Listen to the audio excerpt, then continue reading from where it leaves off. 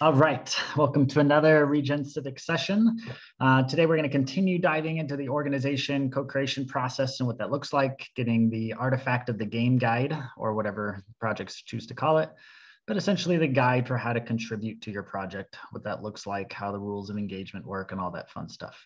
So again, if the analogy is we're playing new games together, which is what we're really doing, humans coming together to coordinate, the first step you do when you play a new game is you pull out that guide and you say, what is this game called? How do the pieces work? How do I play?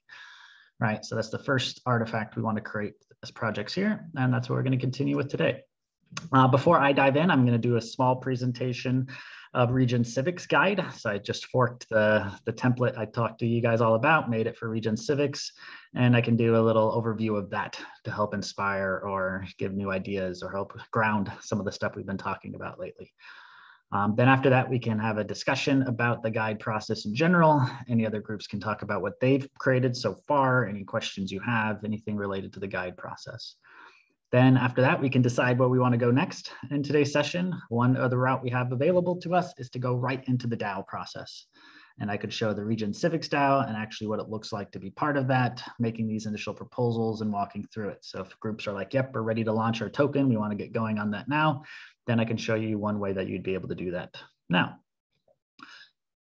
If you have any ideas of anything else you'd really want to cover today, just feel free to put them in the chat and we can make this a co-creative process as we design our space together here. So before we dive in today, does anyone have any announcements they want to bring related to your alliance or anything related to Regen Civics?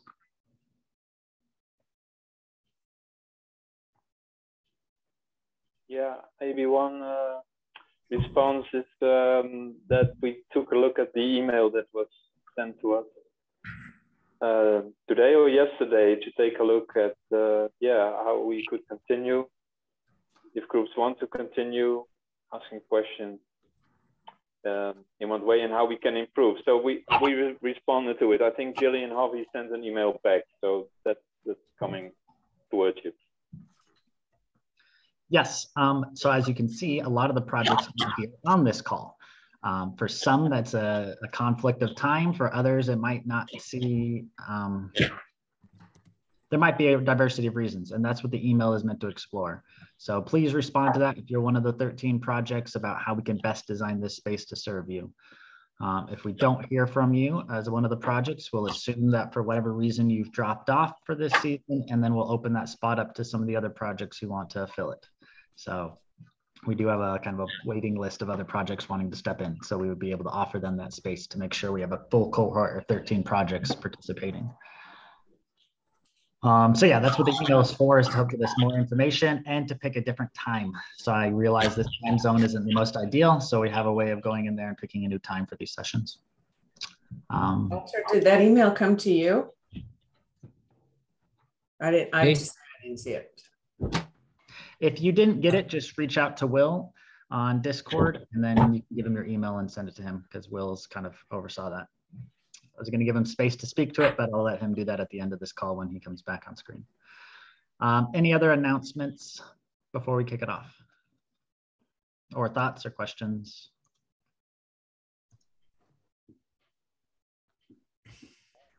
Yeah, hi everyone. A few of us have Gitcoin grant round 14 pages going, raises going, and we're thinking of running a Twitter space tomorrow evening. There's a few here, so Traditional Dream Factory, some people doing stuff about CLTs, Cohere Network. We're looking to try and raise a few more voices into that space. So that's tomorrow, 6:30 Portuguese time, 7:30 European time. I'll fail to remember all the other time zones. You accidentally muted yourself. Thanks. I'll put the link in the chat, and I'll put it also in Discord as well. Awesome. Thanks, Charlie. Tina, did you have something?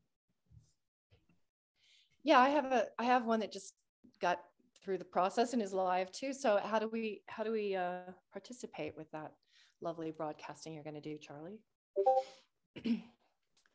Simply being there? Simply being there, yeah, and sharing your voice. So we were just going to do it quickly, so just 30 minutes. it could roll on, but we were going to focus on showcasing 4 land-based projects, and then have some time for questions afterwards. But we didn't want it to roll on and on, because these spaces can do with people making statements and other questions. So come along and say something at the and talk about the project for a couple of minutes.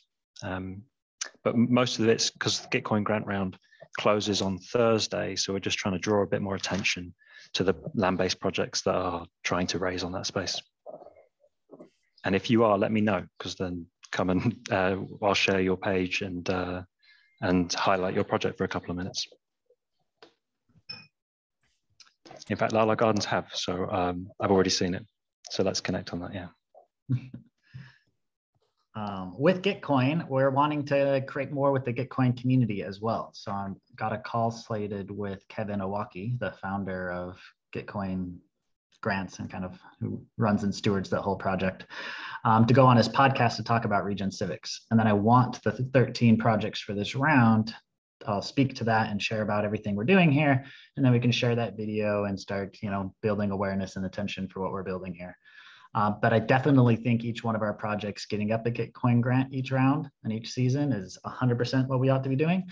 And then I want to talk with Kevin. So I'm going to bring this up in the podcast about doing a separate section specifically for regenerative land-based projects and, what we're doing here to have that be one of the themes in Gitcoins going forward.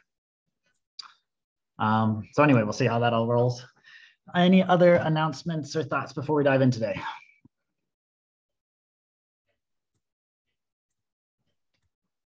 All right, then if there's nothing, let me share the link for what we have for today.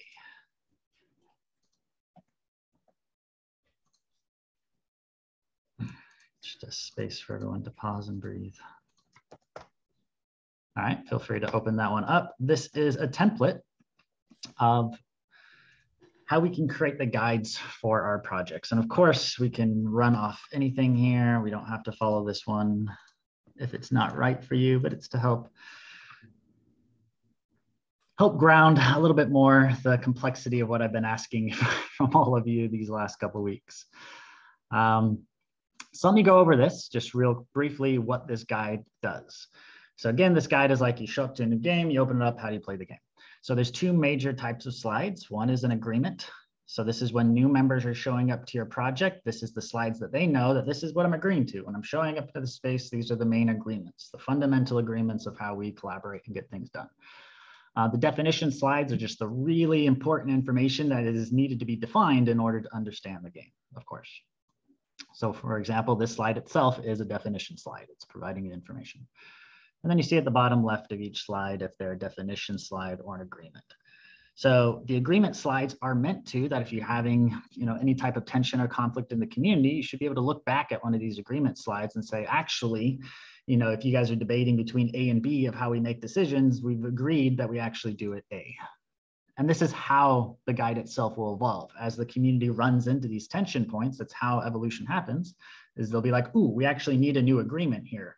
And then after the community's decided what that agreement ought to be, they can put it back into their guide and update it accordingly, right? The idea is that the guide doesn't get too long. This one is 22 slides. I recommend it around that 20 mark so that people actually have the time to be able to go through, understand it, and it doesn't overwhelm them, right? So that's what we've tried to accomplish here. So there's some first questions that we've been going over. So these are the first questions that people might ask as they're showing up to a project. What is the purpose? What are we creating here? So that will be the first slide here that goes over that. So each one of these, you can click them and you can go to the slide where they're relevant, right? Which is just the next slides. So first one, let me just dive into that one then, is what are we creating? So for Regen Civics, we made a video. I highly recommend that everyone's doing their video, which is what we've done with the 5-minute videos. So this is a perfect place for that 5-minute video to show up. This is the vision. This is where we're headed. This is kind of our North Star, right? Then the vision and values. Sorry, I lied.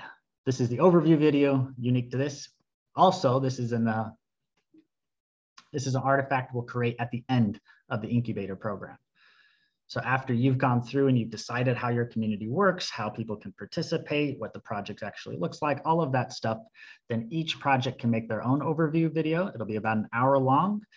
that any new member who's like, yep, I want to show up, this is what I want to participate in, they watch this video and they should have that core foundational understanding to, you know, be a contributing member of your community. So anyway, here's Regen Civics taking an example of that. Okay, then this is where your 5-minute videos will be, which is your vision, values, and your purpose. So what are you co-creating? Regen Civics doesn't have one.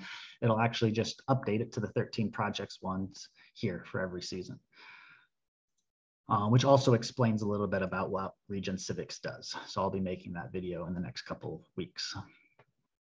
So this is just a real quick overview of what we're doing with Regen Civics. So each one of your projects will share it here. Then there's the how do we co-create. So we've shared a little bit more about how we do it. And this is a little bit more what the handbook. So that really long guide that's maybe like 70 pages. This is what projects could create for really getting into details of how they co-create together.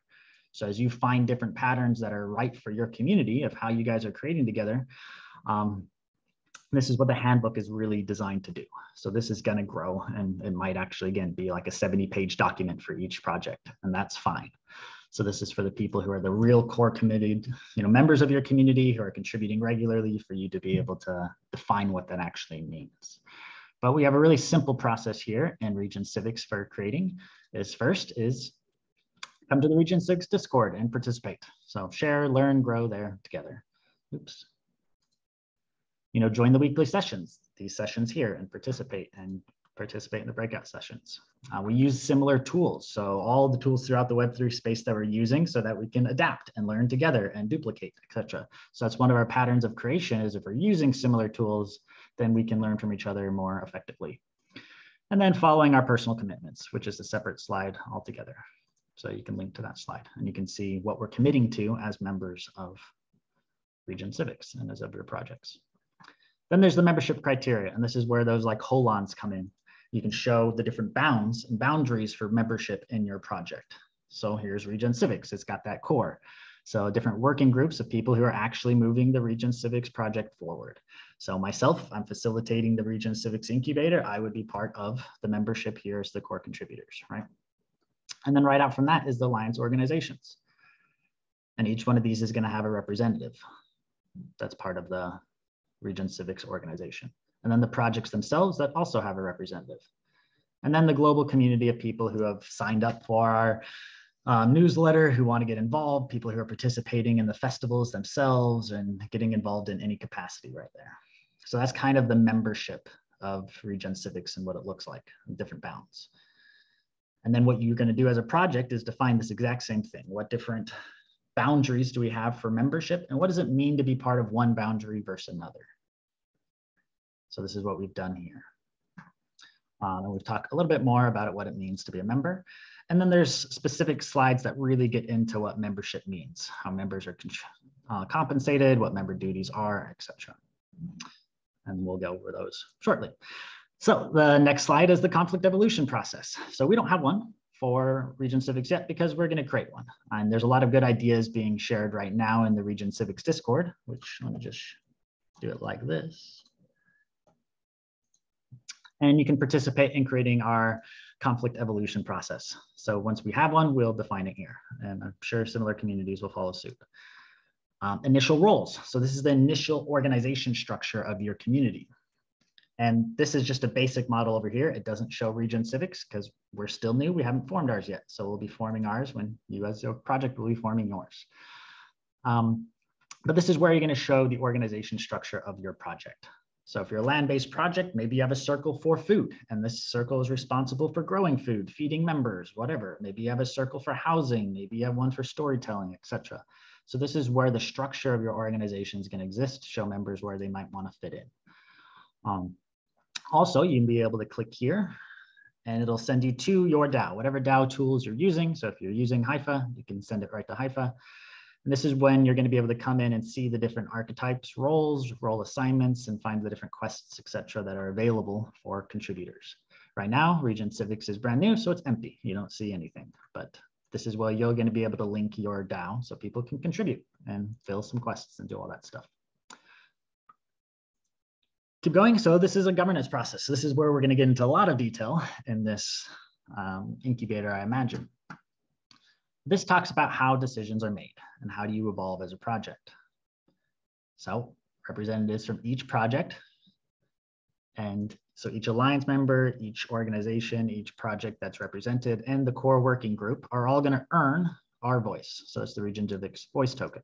And that is used for making decisions. And you can learn a little bit more about how that all works by clicking on each one of these slides, which we'll get to again later. So this just talks about the general overview of how it works. So here's personal commitments for Regen Civics. So again, every project is going to have your own. This is an agreement. So when members are showing up, you're saying you're agreeing to these values in our community. You don't have to have one of these if you want to leave it open. But again, I think it's really helpful to have something here that you can point back to. If there's a tension or a problem, you could say, hey, you know, we talked about radical transparency. I know that's new here, but you guys are in a working group that's secret and you're not sharing your information, and we're finding that problematic, but we've agreed to radical transparency. So, you know, we talk about having all of our working groups working open or whatever. So that's where this is going to really come in handy. So every project can have their agreements for what it means to show up and contribute to that project. All right, so these are the member duties. This is when you're going to put in what, again, is expected of you when you're a member of the organization. So we talk about these things, but you can evolve on this if you want. Yeah, I don't have the time, or I'm not going to take the time rather to dive into this anymore, but you get the general idea. If you have any questions, ask in Discord, of course. Member compensation. So this talks about how are you going to be reciprocated for contributing to this project. And this is also agreement. So it talks about what you're going to agree to in order to get that compensation. And you can, again, copy or delete or whatever you want from this. This talks about a definition of what is a role in circles. So for those who are not familiar with holacracy, solipsocracy, or this style of organizing, this just talks about the basic structure of how these things work. So every role and every circle, first, the role is not the soul. So the role is not the person. The role and circle both belong to the organization. And then each role and circle has a purpose, why it exists, where it exists. So if it's a role, it's going to exist in a circle. If it's a circle, it's going to say what circle it is. Maybe it's a circle within a circle, and that can go on infinitely. So this is how organizations scale, as they scale holonically by holons within holons. So, you know, circles within circles as big as you need to go. So again, where does it exist? Then accountability, what can be expected of this? And make it really simple, because this is how we're going to be able to scale our organizations. When people show up, they're going to look at the roles and circles and they're going to say, okay, why does it exist? What can I expect of this circle and role? So then you know who to talk to or what circles to engage when you want to achieve your purpose and do work, right? So this is what's going to help you as an organization scale complexity by making this really simple. And domain, what does it exclusively control? So if you have one circle that's doing storytelling and they own the website, then you say that and you need to state it. So then if any changes need to be made to the website, you know who to talk to in order to make changes to that, particular piece. So anything that exists within your organization where one person or group or anything can make changes to it, you want that to exist somewhere. A role or a circle needs to own it. And then any assignments. So this is the people. So you can see people are different from roles. So this little white thing, we'll call it a role, or yellow thing rather. This is a human that's inside that role. Multiple humans can be in one role, right? So the human is not the role. So the role and the circle are owned by the organization. This is the boundaries that they have. And then if you want to make changes to this, this is an organization process to evolve what the organization looks like. So when we're building decentralized organizations, this means that new humans should be able to flow through your organization pretty easily without the organization structure collapsing. And this would work if the role is what's holding the power. The role has the accountability. Then it's just a matter of, is that role filled or not? And is it filled by a qualified person, right? Anyway, so that's pretty complex, but that's the simple organizing structure that we use within the tool sets that we're using to organize, i.e. the Hyphadoop. We have 3 different heartbeats is what we call them, but this is what the definition of do is decentralized for governance, H for the human, O for the operation. So these are 3 different spaces that exist within each circle. So one that's focusing on the humans, like how are we regenerating? How are we getting better? How are we increasing our capacity? It's the human stuff. D is for governance. This is how we decide how we decide. So when I talked about, the roles and circles, this is us changing what those mean, like how we come together to coordinate. So this whole process of creating a game guide, for example, exists in the governance space. And then there's the operational space, which is getting stuff done, the day-to-day. So this is you actually building your project, you know, feeding people, building houses, whatever it is you're doing, this all exists in the operational space. So this is then identifying these three spaces where purpose is manifested through. You don't have to have all three, you know, you can try to forget the human, but I feel like if you forget any one of these three, that there's probably going to be problems, right? So it's very clear about having all three, and then you have unique spaces for them. So what we find is that things can be incredibly inefficient if you're trying to get operational work done, but people are talking about governance stuff. Then, you know, that causes tension in a lot of people, because some people are like, hey, you know, I'm here to get stuff done. I'm here to do operations. And everyone's just talking about how they decide and building the structure. And, you know, I don't feel like we're getting, you know, making progress. So if you're really clear on what the spaces mean, then you're going to be able to have more effective groups or more effective engagement, because people are agreeing to show up for that. The same tension we see when people want to come together, again, to get stuff done, but then we're just talking about the human stuff, you know, emotions, and, you know, I don't want to deal with all that. Like, you know, you get kind of that feeling because there wasn't an agreement, and that's fair, because people thought they were showing up for operations, but really, you know, it's a human thing going on. So if you make these things explicit, which is really all we're trying to do here across the board, is make our structures explicit so that people understand what's going on, they know what they're agreeing to, and, you know, we can play well together. All right, so this is talking about the structures that your organization might have. You can copy these, edit, remix, etc. Right? Circle operations. So this talks about what circles are expected to do. So circles are expected to list metrics, so what they're trying to actually accomplish, their strategy for how they're going to go about accomplishing that, and then what they're actually doing. So we work within Regen Civics on a seasonal level. So every season we start off by saying, what did you do last season? You know, the circle outcomes from the season before. You know, what are you tracking, and where are we headed next season? So every circle is expected to bring these things to the organization in order for it to move forward. So again, this is an agreement, right? How voice works. We give voice directly to participations for contributing. So we're a contributor governed organization. The more you contribute, the more voice you get, so that we're governed by people who contribute the most. Okay, so Regen Civics is governed by the R voice token, and this explains kind of the R voice token. Okay, now we get into what the token actually does. So what requires a vote? Not everything in your organization probably is going to require a vote. In fact, that would be incredibly inefficient, and people would probably get angry, and that's not the way, that probably wouldn't work. You know, so we actually identify what requires a vote. So if you're distributing organization resources, that requires a vote. So if you're going to pay for something, you know, we have a common pool of resources. If we're going to pay out things, that requires a vote. Oops, let's come back here. Sorry. Changing the governance. So actually updating roles. Here, I can make this a slideshow for you guys. Changing the governance, actually updating the roles, updating the circles, adding new policies, updating badges, all of that stuff would require a vote, because it's changing the game and how the game works. Then changing the game guide. So literally changing these agreements we're making. So if we're coming together to change these agreements, that requires a vote.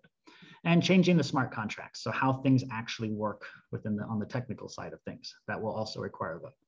So what does not require a vote is the day-to-day strategic work and decisions. So how circles decide what they're actually going to do and how they're going to fulfill their purpose, they don't need to put up a vote for that. If the organization is entrusting them through voting in their roles, then they're then being empowered to just act and do what they need to do in their roles capacity. They don't need to constantly make new proposals and ask the whole community, you know, how to move forward. That would be a very strenuous way of operating. And we found that, and we immediately, you know, got rid of that idea. But you as an organization can choose otherwise. You can say, nope, you know, we're going to make votes for everything because we want a consensus-based organization and we really want to make sure everyone's aligned with everything that we're doing. Then you can expand or contract what requires a vote in your organization. And this is where you're going to make that all explicit. So again, you don't have to copy Regen Civics, but here's an outline. And then we say the vote mechanics, how they work.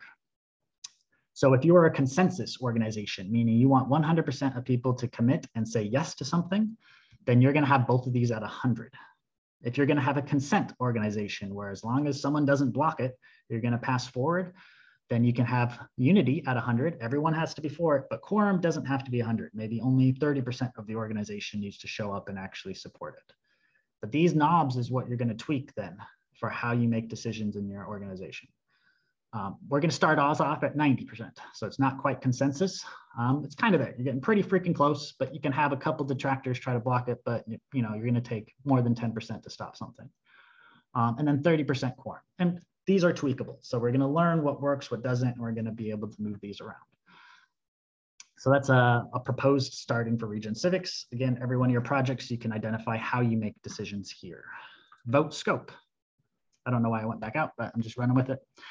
You know, where do votes affect change?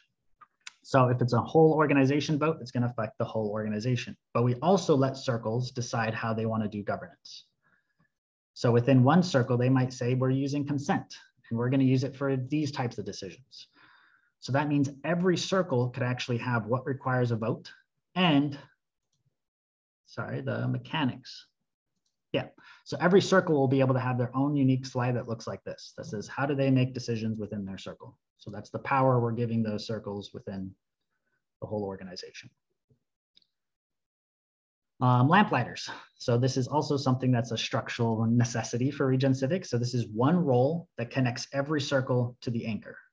So the anchor is the main circle that everyone's coming together that you can kind of coordinate as a whole organization. And then it's got a representative from every circle. And these representatives are actually accountable for that circle's success. It says what they're accountable for here. So that we actually have a role in a person who's currently filling that role to look to say what's going on in that circle. So this is going to help us operate a little bit more effectively. We talk about tensions, a little bit of how we process them. We talk about seasons and how we organize. So seasons is the pattern of how we come together each season to launch a new season and what that looks like. We're not entirely in this flow yet. We're kind of still getting started on it, but this is essentially what it looks like. And you can talk about your coordinating pattern within your project as well. And then this is one final slide for the token. How does your token work? What is your token's name called? Why are people buying it? I think it's going to be very different from the Regen Civics one because each one of the projects, it sounds like they're going to be land-backed tokens. So that's when you're going to express it here. You know, maybe your token is you need to burn this token for every day you're staying at the project. Or whatever it is, this is where you're going to define the mechanics of how your token works and maybe make a video for it as well. So right, this is kind of the game guide. So then people could show up to this, walk through this and get a basic understanding of how to contribute to Regen Civics, right? And how to contribute to your project. So I'm going to pause here in case there's any questions, if you feel like I've missed anything or if anything was superfluous or any type of feedback on this guide itself you think might be helpful for the group. Any clarifying questions or anything like that at all. We have a discussion space now we can step into.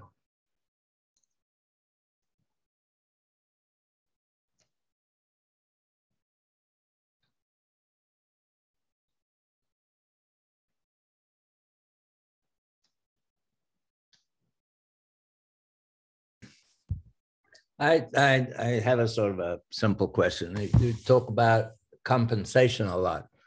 So like for Finca Sagrada, we'll create our own token and that'll be within Finca Sagrada. It has no dollar value, right? Or are we selling tokens? I'm not sure how that whole compensation part works. You're not sure because it's still meant for you to co-create. So I've intentionally not been, dogmatic of how groups ought to create their token. But how I can recommend right now that projects create their token is have it as a compensation mechanism so that we can more effectively compensate people fully.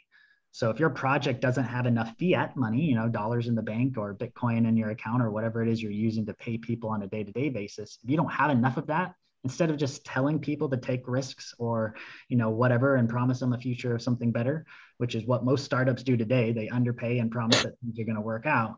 We're saying instead, we're going to make your compensation whole at any moment. But in this case, we're going to be giving you tokens that represent equity in the project itself. So that way, ownership of the project are those people who have contributed without getting paid up front. That's how we're, issuing stake and equity in the company. Opposed to the traditional startup route, which is the founder founds it, they own 100%.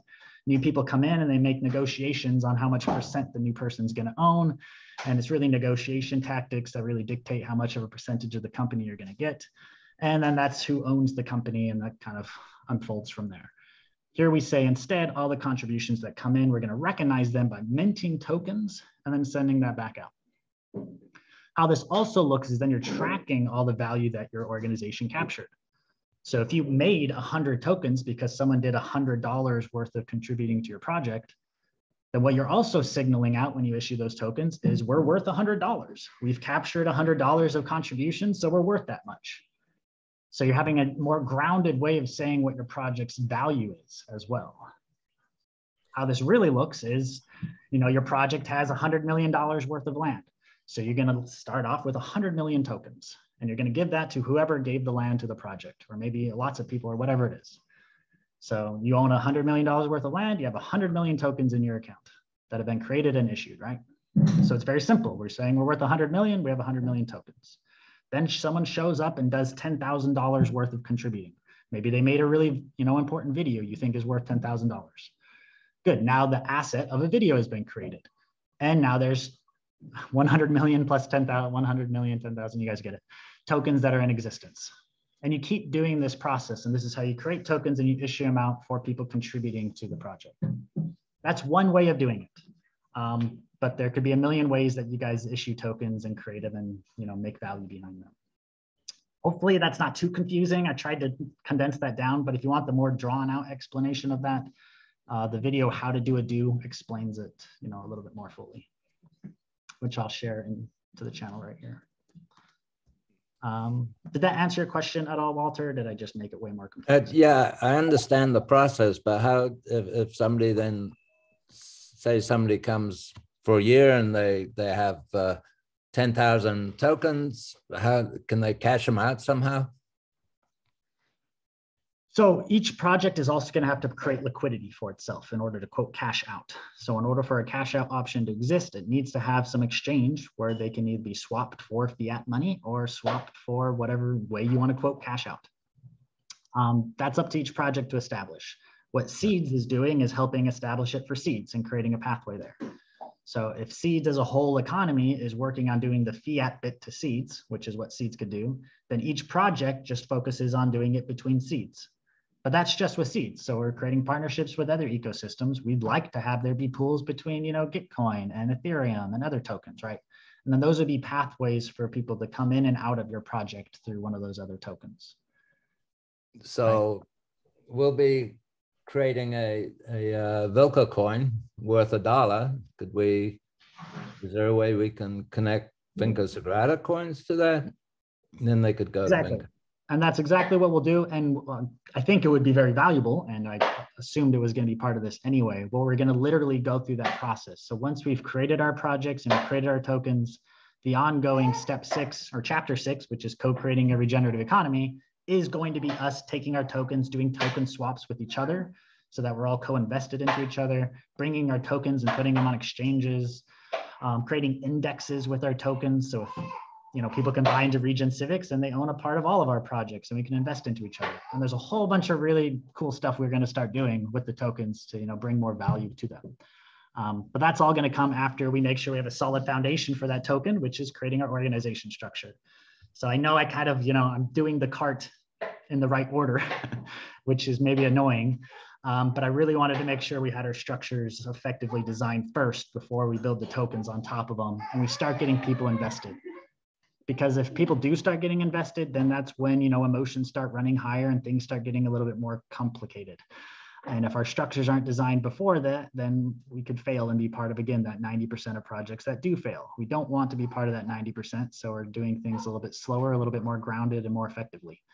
That does mean it's going to take more time before we have tokens, floating around and doing stuff. But by the time we do have that, the story will be sound, the structure will be complete, and then that's the way I want to, present a token anyway. Otherwise, it's just way too risky, and you run the chance of someone getting mad at you down the road because they bought something that crashed or whatever.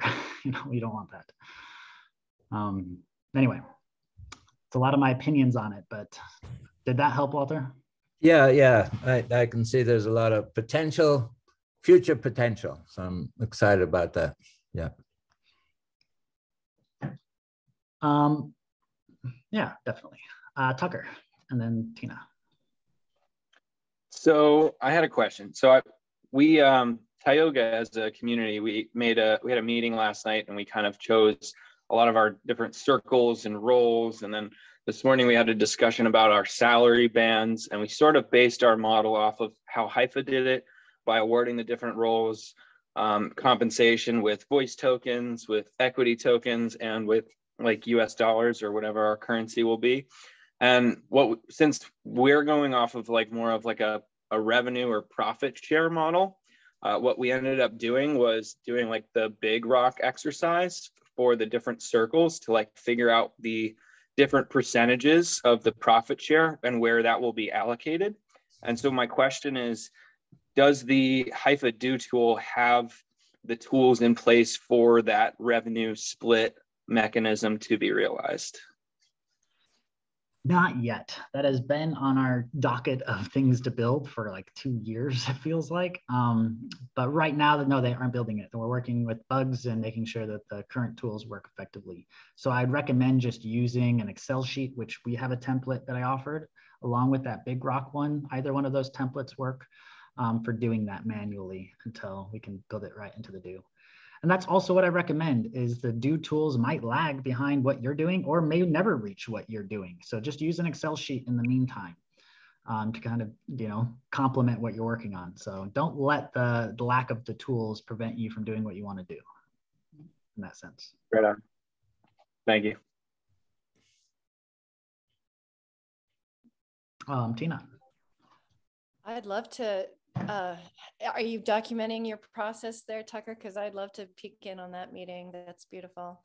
And then I just wanted to offer, I don't know, some of my imaginations around the tokenization, because so much of what our land-based projects are involved with are things that have to do with carbon and water sequestration. And so part of the way I'm looking at the coin is actually doing it through data. So the garden itself is also earning the coins that end up bringing revenue. So like making sure that I'm getting data on like what kind of restoration effects are actually happening, and then using that as a way to kind of even translate into carbon credits so we can work with things like that in addition to fiat. So I just wanted to offer that as a way to look at coins, not just in contributions, but also in the way the gardens are functioning towards regeneration. Although you could also look at that as a contribution the garden's making to the project. So in reality, it is still a contribution token. It's just now we're seeing the totality of the contributions happening, which is what I really invite is, the contribution token is based on the ecosystem law, the law of reciprocity, meaning in everything there's an equal energy exchange, even if you don't notice it up front. But everything has an equal energy exchange if there's going to be balance. So that's what you want to do is if people are contributing energy to your project, you want to reciprocate that in some way. Otherwise, you're going to have disparities and inequalities. Unless that's what you want to create, in which case, of course, do that. There's no problems there. It's just if you are trying to create an equitable environment, then this is one way of doing it. Awesome. Thanks for sharing that, Tina. And I would love, once we start forming our guides between each one of the projects, to start having more projects showcase and share what your guide looks like and what you've come to with these models. Any other thoughts or questions? Then I'll steal it for just a second. So the thing I shared here, here's another template that you can use. So I highly recommend this before you even go into a do itself and codify anything. This is where you get to mess with it. So come copy this, and this could have the salary bands, and you get to play with these. You can set the dollar value for your token, what you want it to start at. How many tokens are earned for every time you contribute $1 worth of value. You can set that right here. Then you can go down and you can add all the different contributors. Let's see here, let's make this smaller. A little bit better. Then you can go down here and add all the different contributors to your project. And you can put what salary band you want them to be at, what % full time they're contributing for each month. And you can start tracking contributions historically, really, as you can go back into history and do this, and then start doing this going forward. And using this Excel sheet, then you're going to be able to edit things really easy. And you can see how things fall. You can see what % of ownership of the whole thing each one of the contributors have. So you can see how your protocols actually worked before you build them into the do itself. So I highly recommend taking this Excel sheet, move it around, So you can have two different places, one for the capital investors and one for the time contributors. So people who are investing, and you can give them different multiples too. So in one point, some groups were wanting to give a different multiplier for people coming in with cash, saying, okay, if you're coming in with cash, the whole entire contribution comes right now, where if someone's giving time, then it's coming over a period of time. And maybe there's more risk giving cash or whatever it is. You can say that if you're giving cash, we're going to give a multiplier. But simultaneously, we want you to have less voice. So if you're going to get more equity, then you're going to get less governance decisions or whatever. And this is also letting you be able to manipulate that. So it's an Excel sheet that lets you come through and kind of design who would own how much of your token of your project before we bring this into our DAOs, right? If you have any questions on this sheet, again, just ask in the Discord. The other thing is what you talked about, Tucker, with doing how much, or kind of a big rock exercise. And this is what this is one for quests. If you're contributing right now, you can use this, that if you have $100,000 in your project right now, and you're going to pay all of that out next season, where is that going to go? And then you can have everyone put in their name and where they think it should go. So the name of where they think it should go, what percentages, and then it's going to give an average. It's going to say if there's a standard deviation, which is going to run a flag. If there's a huge discrepancy in where people think money should go, maybe someone's being too self-serving and they're putting 100% of the budget to themselves or something like that. So that's going to flag those types of things. It's going to give you an average. And then if that's what you're running off of, great. Then this is going to be able to spit that out for you and let you know how to distribute funds. We definitely want to use this for circles going forward. So that's a plan that Haifa has, is to be able to use this concept and model to be able to have the community as a whole, crowdsource where to spend funds in the given season. So what circles get what percentage of the funding, which is what Tucker was talking about. This is a tool to be able to do that. This will sort itself out too once these are actually all equal 100. So that's letting you know it doesn't. So anyway, here's an Excel sheet that helps you do some of these things and simplify that process. So I know this is really complex sounding, but this is answering some of those big questions. Who owns what percent of our organization?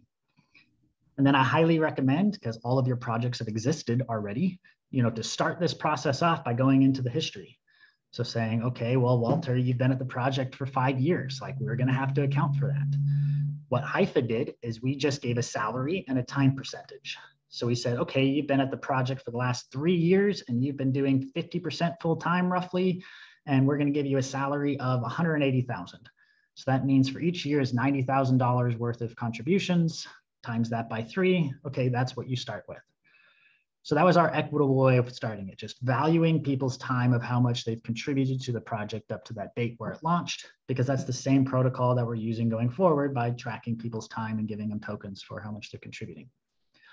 Or you can have a different way where you've just agreed that, hey, John has done $100 million worth of value, so we're going to give him that, or we're just going to give him 100% of the tokens. This Excel sheet lets you actually type all of that out, put people's names, start playing with that, and grounding what those numbers are going to look like in your community. And this foundation is necessary because this is what we're building on top of. So the very first policy proposal in your DAOs will be the proposal, 1, solidifying your game guide, but then 2, also issuing the first tokens to all the contributors. So none of your projects are brand new. All of your projects ought to be issuing tokens out to existing contributors. And this is the the process of doing that. I know that was a lot. Again, I keep doing that, but whatever. We're just going to make that a cultural thing we do here. Lauren, you have your hand up, and if you have any questions or anything to that, just put your hand up and I'll call on you. Great, thank you, Reiki. Yeah, my question is to what extent you or others in the group can help us really expand our consciousness about this whole tokenization process. So I'm working with Walter and Susan and the team at Finca Sagrada, and we've got the different spheres of influence, the different circles comes into play here. But from their perspective, they're looking at, they own the farm 100%, and then they've got some investors, but now we're getting ready to create new value. It doesn't exist yet. We're getting ready to think about, okay, what could we be doing for an energy exchange, and how do we want to be setting that up so that more people can engage and participate? It doesn't exist yet. So I welcome ideas of people in terms of building in those agreements, building in that infrastructure in the DAO. Any ideas to help us stretch our minds into wrapping our brains around that? Does that make sense? Yes, and we want to create a plurality of approaches to this. However, one approach to this is what I would recommend, just based on my knowledge of what we have today, is first step, issue all of those tokens to Walter and Susan. If they own 100% of the farm, put a literal dollar value on that and match it with tokens, and then they own 100% or 98% or whatever it is. And then go through history, and Lauren, you've been contributing a lot, literally put a dollar value to those contributions and issue you tokens. So what we're doing with the first round of token issues isn't what we want it to be, it's what it is today. And a lot of projects are going to look centralized because the reality is they've all been centralized up till now. A lot of you have taken on a lot more risks than other contributors of your projects have or will in the future. So let's just make that explicit and honest today, and that's totally fine. And then that's what we're bringing to the crowd pooling event. And the crowd pooling event is going to be that one big moment where then people show up with new energy to fill roles. And that's when a lot of new tokens will start being issued. So it's the same thing with Haifa. You know, Haifa started off with 7 people owning, 90% of the organization. But then it's taken 3 years now, and now, no one's over 20%. When before, some people were at like 40%. And now the average is way lower. So that's what it's going to look like in every project. It's going to decentralize over time, because that's the truth. The truth is that there's, a lot of people have, or a small number of people have contributed a lot to these projects to start with. So it's kind of a lie to make it look decentralized from the beginning when that's not really the truth of the project, right? I say that because some projects do that. They say, well, we want to be decentralized, so we need to look decentralized right now. So, even though Walter and Susan, you guys have put way more into this, we're going to start it off that everyone's got an equal say and an equal share in this. But that wouldn't be fair to Walter or Susan for what they've actually done, right? So what we're trying to do here is create fair systems that actually, track the value that these projects have. So that's what I'd recommend, is starting off with what the reality is, and then opening up all those roles and new ways to contribute. So as those contributions come in, you're issuing tokens at that moment. When people are actually contributing is when they start earning the tokens, not based on promises of contributions and none of that stuff. Because that's also another big problem. In startups today, since there's a lot of legal work and issuing new equity, they do that one time. They don't want to burden themselves. So a lot of the time that equity is issued at the point of negotiation. So it's not how much value they actually brought to the project, it's more on the negotiation skills. And we can get lost in that if we don't have some other protocol that we're using. So if your protocol isn't a contribution accounting token, that's fine, but have an explicit protocol that it is, so that your project doesn't get lost in, just negotiation for who owns what. And then it just really becomes kind of a battle of the egos, and that's no fun. In my opinions. So anyway, was that helpful or? Yes, thank you. And also, if you should go to the Discord, we have a section for this, org co-creation. Come to this channel and ask any questions about designing your organization, and we can continue to talk about it throughout this week, or the weeks rather. So I'll share all the spreadsheets and documents here that I've been talking about, and we can come in there and discuss it, ask any questions, and we keep designing this, of course. Tucker. So I have a question about the Haifa DAO tool again. So our project is kind of in a similar spot as Finca Sagrada, where we currently have one person who owns the property, and we're trying to transition it into more equal ownership and stuff of that nature. So my question is there a tool or a metric in the Haifa DAO tool that would allow us to issue a whole bunch of equity tokens for the initial owner currently, and then provide the opportunity for new members that are buying into the community to buy equity tokens from that initial owner so that they can get their equity out? You don't even need the Haifa tools for this. This is really simple. If they have those tokens, they're in their account, they have them in their wallet, then they just work one-on-one with the other person. The other person sends them $10,000 to their bank account, they send them 10,000 tokens to their wallet. So you don't need any specialized tooling beyond what's already available to do that. And could we also do that in a similar way with like a shared community treasury, where like the community treasury begins to like slowly buy equity tokens off of the original owner so that they can get their equity out that way? Yeah, absolutely. I see zero reason why we can do that. Yeah. Cool. Yeah, I figured. I just thought I'd ask. And how I would generally run that is it would just be a buyback and burn. So there's really no reason for the organization itself to own liquid tokens, unless, of course, you have a cap. So there's two different ways of doing this, and this is a big thing to decide at the beginning of your project. And I'll try to simplify this. Is one, you have a cap for the number of tokens that will ever be created. You create that amount from the beginning, and then you pull them into treasuries. So again, this is a relic of it being a lot of legal work to issue and distribute new shares. So startups generally went about a process of saying, hey, we're going to have 100 million shares and we're going to put them all into these other pools. And this is where the initial distribution is going to look. That was also good for investors because they wanted to know what percentage of the whole enterprise they're going to own and be able to own indefinitely. So if there's only ever going to be 1 million and you own 100,000, then you know at any point in time, you're going to own 10% of this thing. So that is one way of doing it.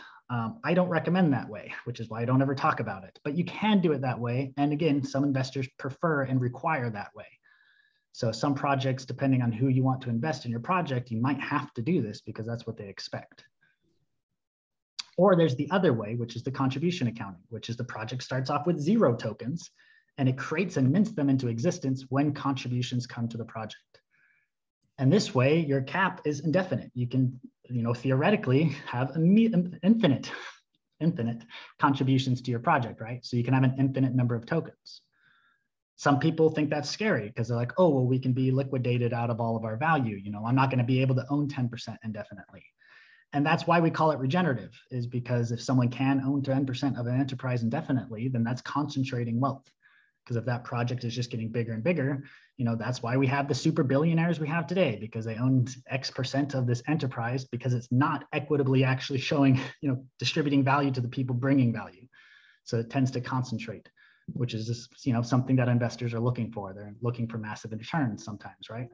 So again, that's why some investors might require that, because that's an expectation that there is going to be that wealth accumulation point if it's successful. But if your project doesn't want to have that wealth accumulation point, then you might create a different tokenomics. So anyway, that's the first question you're going to have to add. So with your tokenomics is if it's going to be a cap, a fixed number of tokens that are going to exist indefinitely, or if it's going to have a different type of ceiling.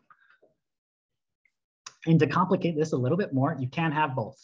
You could say that we're going to start with 0 and do the contribution accounting, but we're only going to do that up into, X number of tokens. So that's kind of the middle ground, is you can offer both of those things so that there isn't an infinite ceiling. So that investors can look at it and be like, okay, well, I own 10% now, but if it reaches that cap, then I own 3%. So I know I'm only going to be liquidated at 3X, right? And that's kind of that middle ground that I feel like has worked for all the various interests. So anyway, you can pick either one of those routes or the middle ground. It's up to you as a project, but I do think it's one of the first things you decide, because it's going to dictate how you pitch this to investors and how you design your contribution accounting. Because if you have your maximum that you're ever going to create at the beginning, then you have to say how much is going to be in our community pool. And we only have those number of tokens to pay out for contributions. So it causes you to also be a little bit more mindful of how you're paying out your contributions, because now you have a finite supply to pay out, right? And then how that would work is that you're intending that by the time you run out of those tokens to compensate people with, that now you have a treasury of dollars, Bitcoins, euro, or whatever to then pay people out. So that generally you might set that treasury up and say, hey, we're giving ourselves a 5-year runway before we have to pay everyone in fiat up front, and we're not paying in tokens anymore. And then you give yourself enough tokens to give yourself a runway for 5 years or whatever it is. So that was a lot. So I'll just recap again. One way is to set a maximum. Say we're going to only have 100 million tokens. And then of those 100 million, we're going to give 20 million to the landowner. We're going to give 50 million to our community pool, or whatever. You decide your distributions upfront. Okay. And then you want to have those distributions be enough to get you until you're financially sustainable yourself. The other route is we say we're going to issue tokens indefinitely for contributions that we couldn't pay up front. So that maybe you're paying a mixture of the dollars that you've raised in euros or whatever, and these tokens, so that you're fully compensating people indefinitely. And then maybe you don't have a cap because you're going to say we can do this infinitely, or you set a cap and maybe you set it really high or whatever you set it at. So anyway, that's kind of the two routes: mint them all up front or mint zero up front, or anywhere in between. Is that helpful? Mm-hmm. Walters and then Anders. Most of the work we do adds no value. Like we have 6 volunteers. They spend their time growing food and preparing the food, and then they eat what they grew. So, you know, and a lot of farm work really doesn't add value. You know, we have a sacred fire that we keep going. It takes work. And so when it doesn't add value, then do you have a recommendation? You don't give out tokens or what? I would say everything adds value, but here's how all the things need to be circular. If they're adding value by growing food, then they're consuming value by consuming food. So they would get paid tokens for making the food, and then they would burn their tokens for eating the food. And if they're growing what they ate, then they're at 0, right? So you can have that as a community, or you can say, no, if you're consuming what you grow, then that's not, you know, a value exchange we even want to track at all. And you just choose to not have that. In which case, then those members aren't in roles. But, you know, so that's up to you to decide. But yeah, if there's a consumable, make sure your token's being consumed. And that's what the day stay rate to consume your token model comes from, is that if someone's contributing to the community, but they're also staying there, then they're adding value for contributing there, but they're consuming value for staying there. So they earn tokens for staying there, then they burn those tokens for having stayed there. Sorry, they earn tokens for contributing, and then they burn tokens for staying there. So that's where the balance on each side of this is going to be. So you're issuing tokens for a contribution that wasn't tracked or paid for cash or whatever ways you might have paid them. And then you burn those tokens when things are consumed at your project. I would find an interesting way of tracking the spiritual value being, you know, built for that sacred fire. And there'd be a way of, you know, tracking that. Maybe we may want to get weird and complex and find a way of consuming spiritual energy, but probably not. And that's probably not even a thing. Anyway, point is that's kind of the balancing act of the token, is you're minting them for contributions that have not been paid otherwise, and then you're burning them when things are consumed, or to do buybacks and things like that if you want to do that. Anders. Wait, Walter, did that answer your question? Yeah, that's good. Yeah. Yeah, and before I ask my question, I'll piggyback a little bit on Walter. And so our current volunteer program is kind of functions like a universal base income, in the sense that, you know, the income that people receive is the exchange that they get to receive through being part of the collective that we're creating. And there's like a minimum request that these volunteers offer. And for that request, they get food, they get stay, they get all of these things, which has value. All of the experience that we create like has value.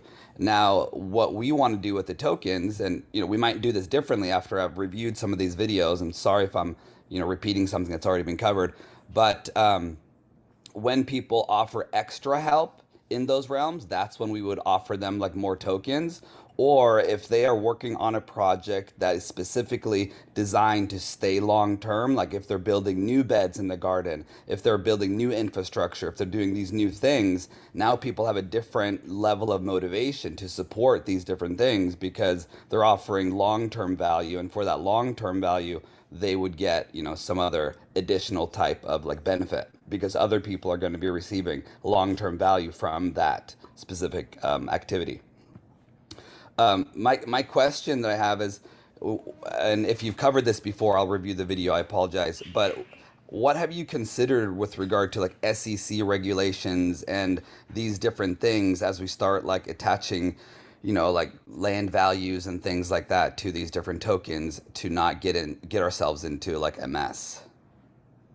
Yeah, I am not a lawyer. Don't reference anything I say, and everything I say is a lie and false. So I'm putting that on the record.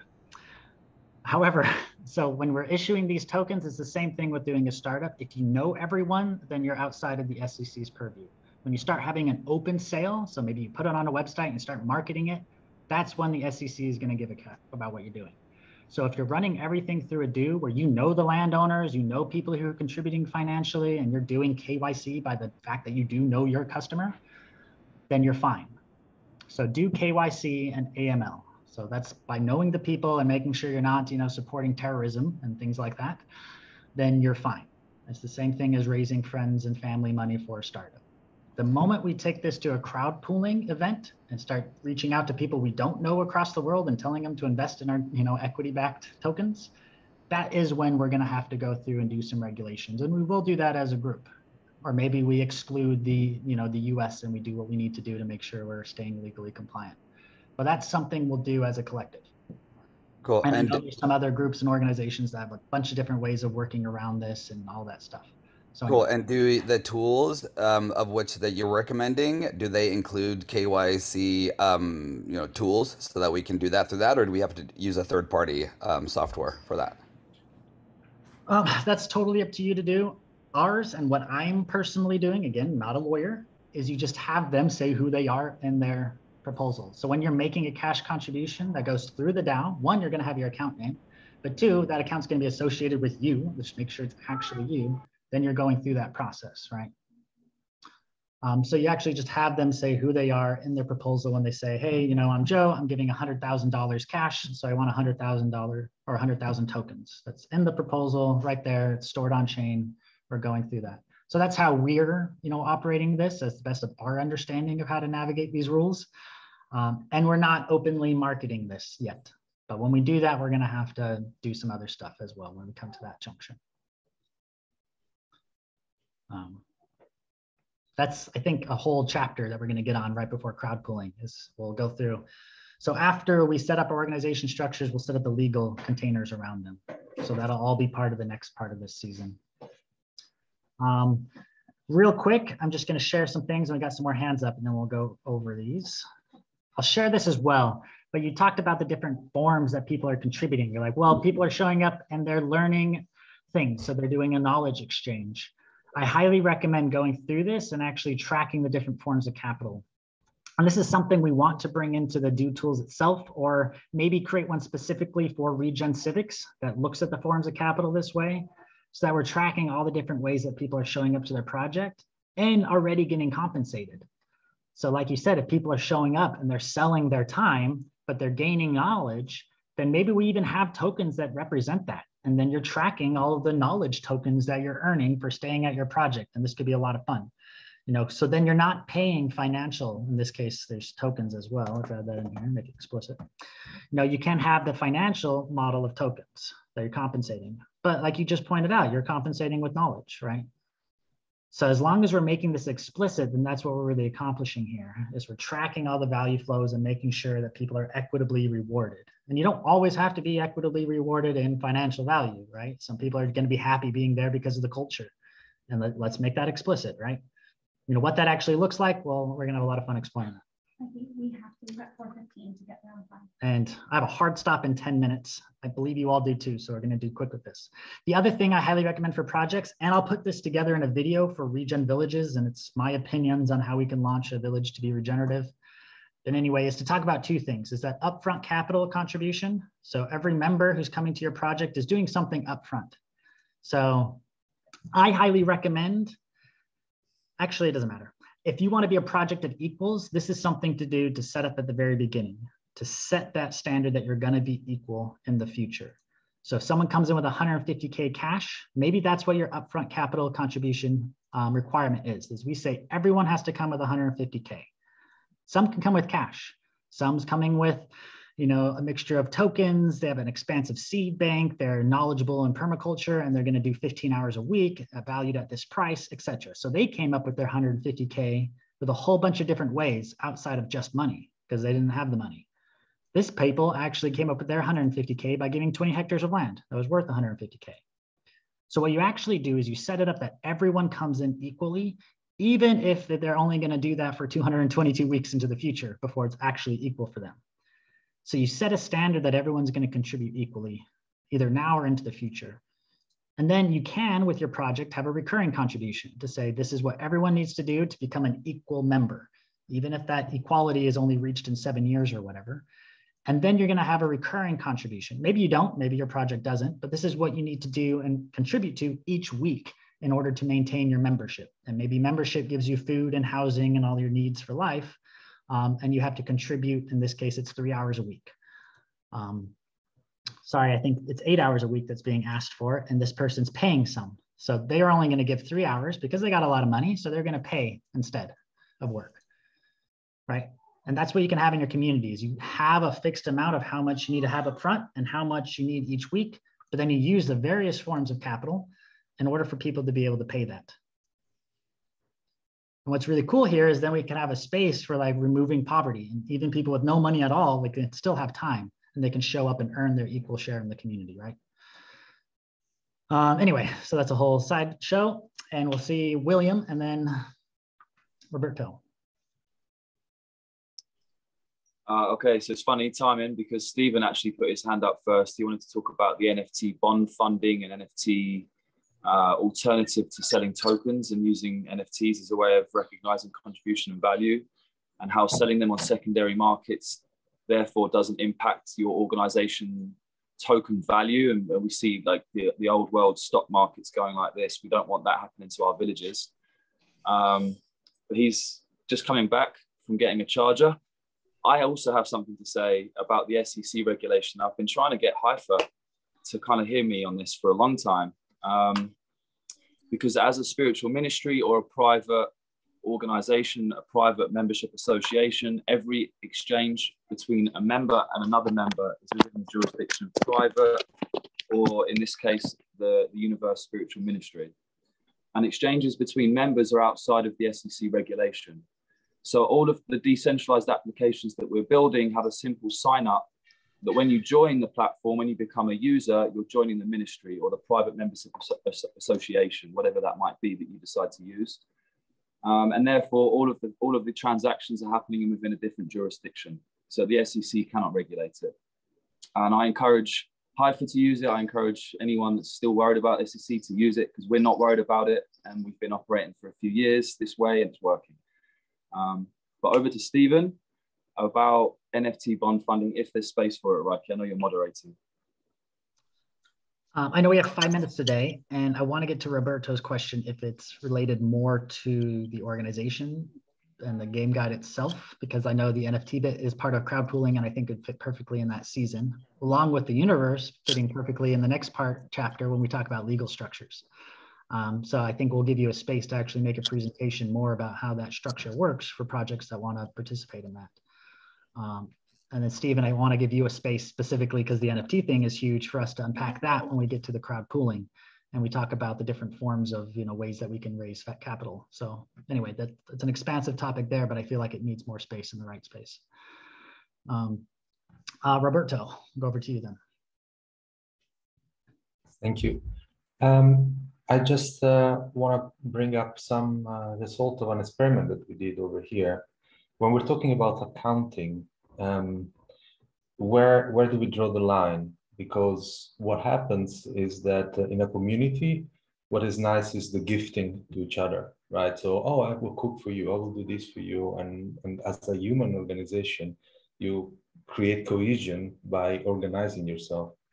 If you start to introduce tokens, what we saw happen is that people start to charge basically for different things, and actually the community cohesion seems to be a little bit less strong.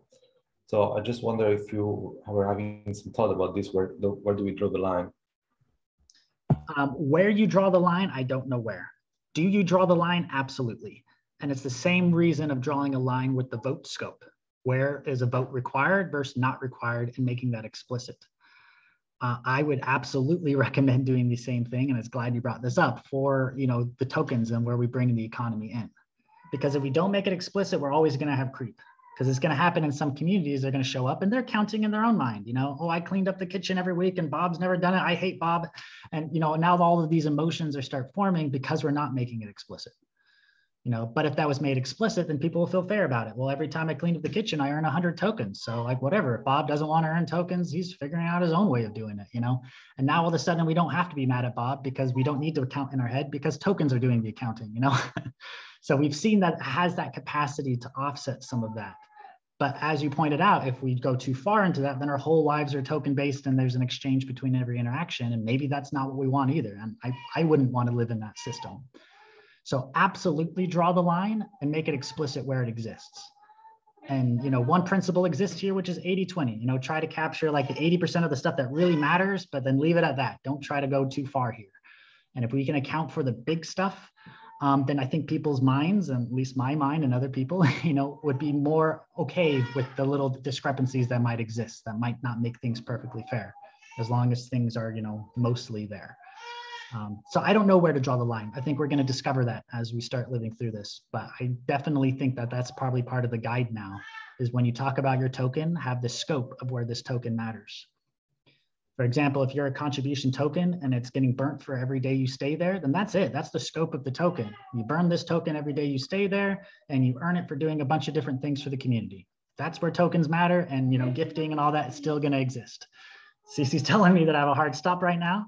So I'll leave it if there's any other questions. Last one before we go for today. Mikey, we're already going to be late. I'm sorry, but can you please go? Never mind, my stop is right now. So I love you all, and I'll leave it right here. And we'll see you all next week. Thanks, Mikey. Thank you. Bye-bye. See you next Thanks, time. everybody. Bye. Bye.